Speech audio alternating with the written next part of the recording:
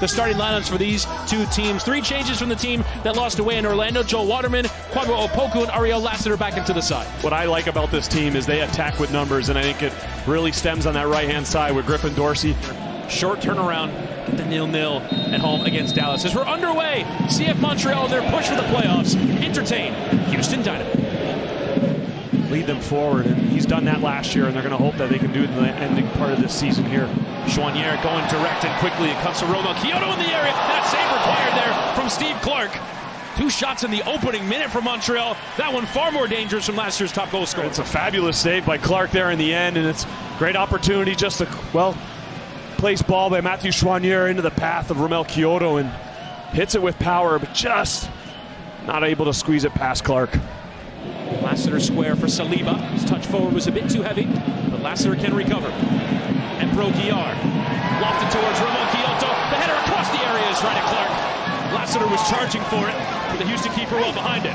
Obviously, losing Rudy Camacho in the middle of the summer there was a hole that was going to be tough to fill, and obviously also some injuries now in that position. It's made it a little thin back there. There are no central defensive options available on the bench, and Alvarez has given it away. Aliou now into the area, has Kowalczyk available. He'll lay it up for the strike of Artur! Fantastically into the top corner, and on a night when Houston can clinch their spot in the playoffs, they take the lead in Montreal. So just his work rate, you could see it started with just poor decision. Turnover by Alvarez. Squared across. Kowalczyk just lays it right into the path of Artur. Gives no chance for Jonathan Sirois. Artur's unmarked, just walking into that box really, and he's got a simple finish in the end. Off the cross, off the woodwork, the post and in. And this becomes now a challenge for this Montreal side, not a team that likes to play from behind. Need to come from behind tonight. Corner will come for Lassiter. He shaped it out to the right side. It came off the referee, but he'll let play continue as it fell for Broguiar. Left in the air, Choinière! He went sailing through that 6-yard box. Just couldn't steer it on target. Strong wind in the air. Piet slipped, and it's back heel in the path of Quinones. Inbound into Kowalczyk, who can try and get there. He won't get there, but Sirois just about putting out that fire. Kowalczyk couldn't get a clean touch. Crowd on a Wednesday night, but much to feed off of energy-wise. It's poked in behind. Opoku charging in his defense. He'll go for goal. Never really an effort that was troubling Steve Clark in the Houston goal. And there is the halftime whistle to the script that Ben Olsen would have hoped for. An early goal and largely negating the attacks of CF Montreal. This Houston side have done such a good job of just getting around the ball in that central area of the field and making it difficult. As they're underway with the second 45 minutes, Montreal in the blue and black. Houston, they're all orange. After that initial cross. Now back to goal. Quioto receives. Trying to find the window, but immediately surrounded by 3. Laid off here for Choinière. Trying to direct it through, and it came for the chance of Ibrahim, and still goes for the back heel. Ball squirts out to Sunusi. Ibrahim. Romell Quioto's the one who gets on the end of it at first, but then the ball just... Both players were yellow carded in the first half, have since come off as subs. Aliou and Piet now a chance down this left. Lassiter stinging it through. Nobody on the near post to cause Steve Clark a problem.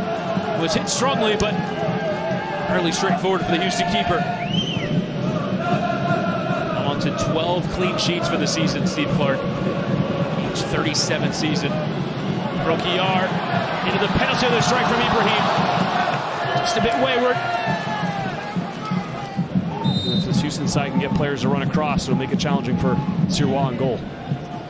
Quinones' free kick is on target and forces Sirois to work. Able to see over his wall, which can always be a challenge too for a goalkeeper, but he does that. He makes a key save right there. Of Lappalainen, and Alvarez will make way for the introduction of 04. So a center back off and 2 attack-minded players on. Could be a shift to a back 4 here, Greg. Bassi always wants to go for the flair and for the skill. He's got those things in abundance. Campbell, though, into trouble. Baird trying to win off him. It's clean in the judgment of the referee. Corey Baird! Just sliced it wide of target. Just when you think it's Game, set, match. Corey Baird's got an opportunity here. All he's got to do is just turn his foot in a position where he just got to hit the target. He's come in the area, though, for Ibrahim. And Quioto in a good position to have a hit. Catching practice, though, for Steve Clark. Houston able to turn that pressure into a big chance. Bassi now to have a strike. And on the bounce, Sirois claims, but again, the pressure of Houston Dynamo nearly creating a goal-scoring chance. 6 minutes added at the end of the second half. Lappalainen towards Lassiter, whose cross is an easy hitter away from a Debbie. Lassiter have a second bite at it, driven low. He's tried that cross a few times, but not enough of an angle to find. Another surge of noise to the ground. Into the near post, comes all the way through. Franco away.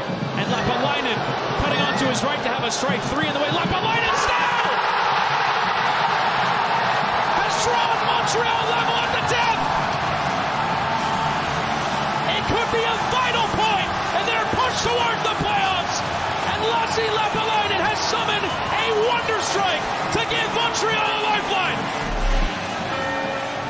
It's a good ball in. Lassi Lappalainen has a chance first to trouble goal, but you know he's never going to get it through there with the 3 players collapsing on him, but it falls kindly to his right foot. And he hits a wonder strike, as he said, Chris, into that far corner. He's got time to eye it up. Here's his first attempt where he's got all kinds of bodies. Bassi, Franco in and around him, but it just falls kindly to him. And Lassi Lappalainen, as you say,